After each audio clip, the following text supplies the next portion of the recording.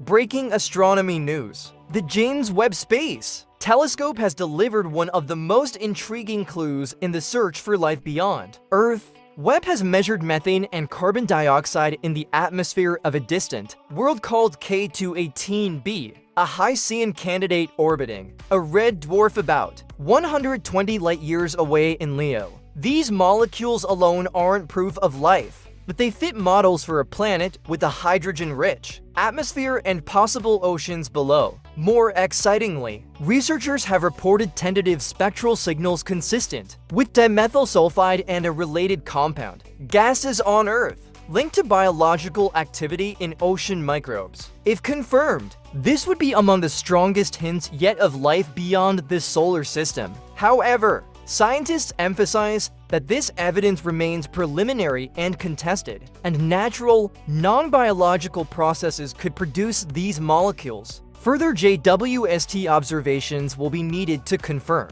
whether this is truly a signal of life. Stay tuned as the search for extraterrestrial life advances.